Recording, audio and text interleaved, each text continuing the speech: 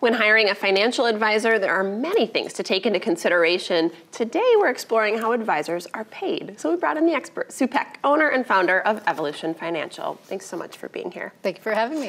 So, interesting topic. We're talking about how people are paying their financial advisors. And at first, I sort of wondered why you'd think that people would know that, right?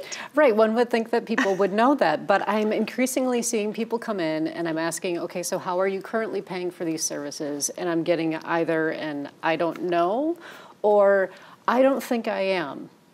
And I can pretty much guarantee, not totally guarantee, but I can pretty much guarantee that that person is not doing it for free. So you're probably paying them somehow. Right. That might be a bad business practice to be giving away services. You don't stay in business very long that way. So that's interesting that a lot of people are unaware of how they are paying their advisors.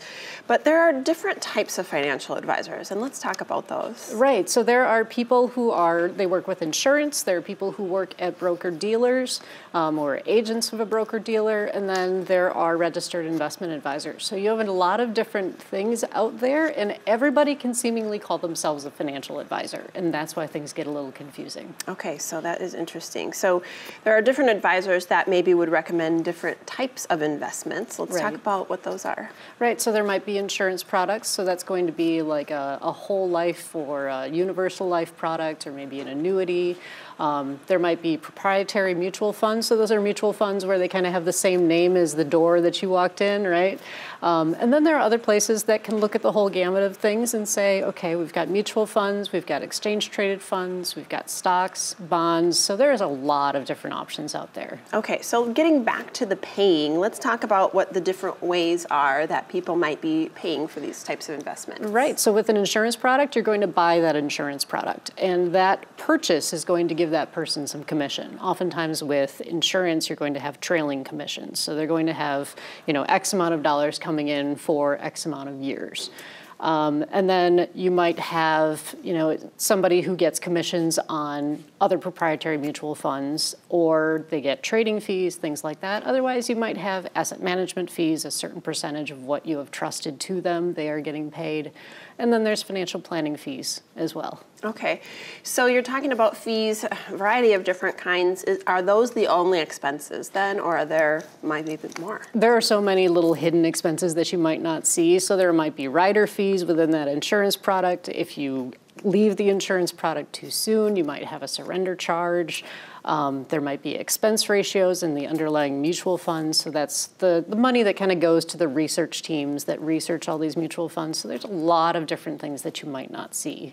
So it sounds like it's important for folks to do their homework on what type of advisor that they may currently have, read some of the fine print, and also talk a little bit more with their advisor about how they're being charged. Let's talk about you specifically. So obviously owner, founder of Evolution Financial. What do you do to charge clients for your services? How does that work? Yeah, so Evolution Financial is a registered investment advisor, registered with the state of Wisconsin. So I do asset management fees for the assets that you have trusted to me.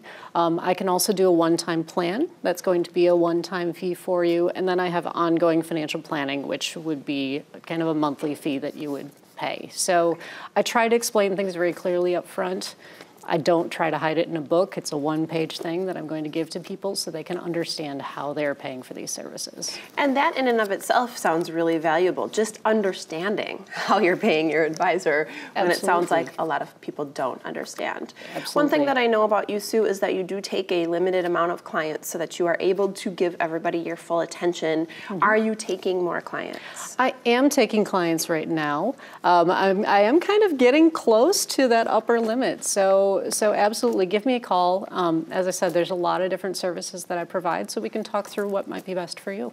I think that's wonderful. You start with a consultation and see if it might be a fit before you sort of dive in feet first. Yeah, absolutely. No hard sales here. There you go. Great information. Thank you very much. Again, Sue Peck is the owner and founder of Evolution Financial, and we are Talk Wisconsin. We've got more coming up after the break.